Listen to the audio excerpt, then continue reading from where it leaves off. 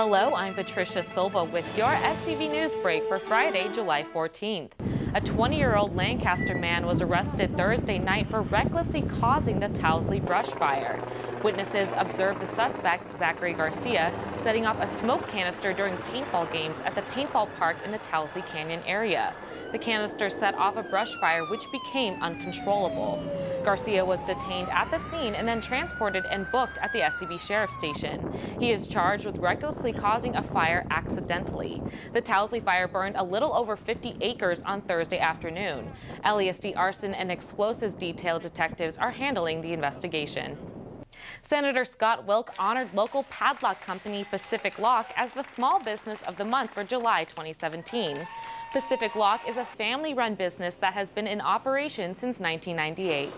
As an entrepreneur, you're constantly working hard. Every day you're coming in, you're working on your opportunities, you're working on the issues that you have to solve, and a lot of times you can't see the forest through the trees. In that your company's doing really well, you just don't know it. And you're doing a lot of great things in the community, you just don't know it. So for something like this to happen, it gives you a pause, gives you a chance to kind of step back and say, you know, we are doing a lot of great things here. We employ great people. We have a lot of great customers that we work for, that we've solved a lot of problems, and we're growing in a way that we feel comfortable with, that we can manage, and that we feel good about our future. So a day like this just kind of helps you step back and say, yeah, we're doing pretty good. The Senator's office honors different small businesses in the Antelope Valley, Lancaster, and Santa Clarita Valley each month. So when we pick a small business, what we do is we reach out to people in the community. So we always talk to the Chamber of Commerce, we talk to the Economic Development Corporation.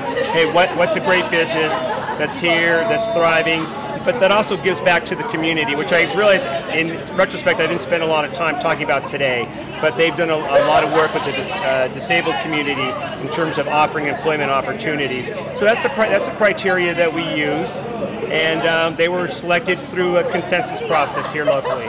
We're going to take a quick break, but when we come back, see what fun events there are this weekend. Plus, be careful, it's a hot one out there. We'll have more on your 5-day forecast after the break.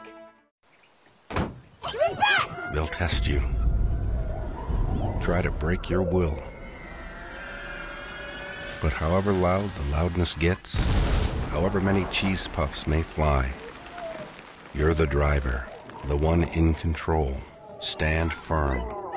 Just wait.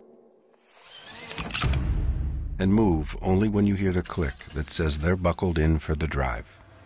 Never give up till they buckle up.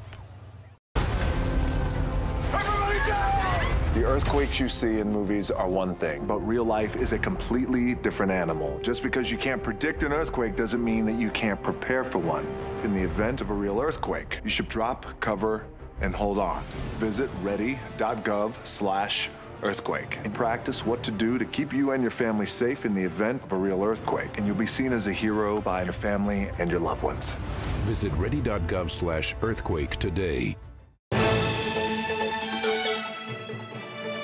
Welcome back. Check out some fun events to head out to this weekend. Hear the songs of Earth, Wind, and Fire as the band Kalimba tributes the popular band for this week's Concerts in the Park. Kalimba is considered to be the best tribute to Earth, Wind, and Fire in the country. Concerts in the Park are free events put on by the city of Santa Clarita.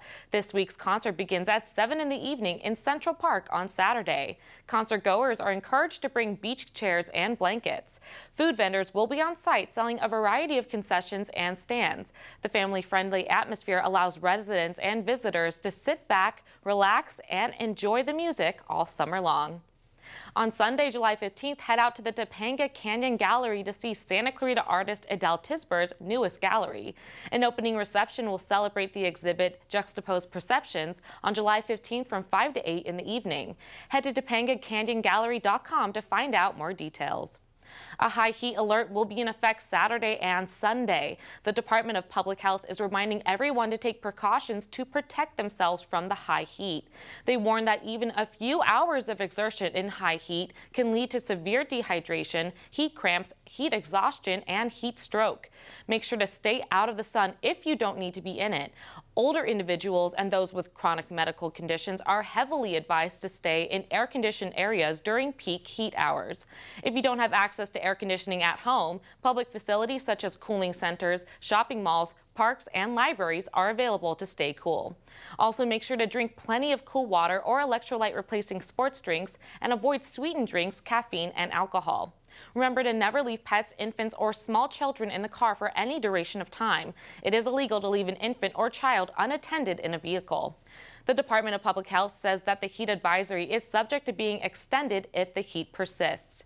Now let's take a look at weather to see if the heat will last into next week. Friday saw temps in the low 90s. However, temperatures shoot up to 102 on Saturday, and conditions are expected to be hot and breezy during the day. Expect temperatures around 101 on Sunday. Monday will have temps hitting 100 with hot conditions. On Tuesday, it'll still be hot with temperatures hitting 97 during the day and 67 at night. That's all for your SCV News Break. For more local news, you can log on to hometownstation.com or scvnews.com. Thanks for watching. I'm Patricia Silva.